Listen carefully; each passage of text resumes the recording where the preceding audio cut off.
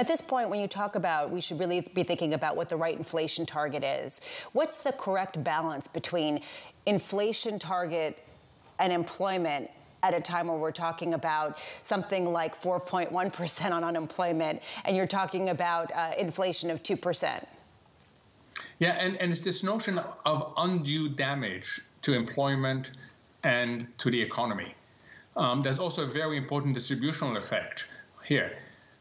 So it's pretty easy now because the Fed told us that they expect unemployment at 4%. We are above that number in June, and we're likely to go even higher than 4.1%.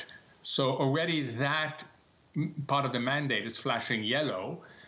Meanwhile, the other part of the mandate, even though the chair didn't call it as such this week, but did call it last week, the disinflationary trend is continuing. The big question is disinflationary trend to where and at what time? I think the Fed will keep this wide open.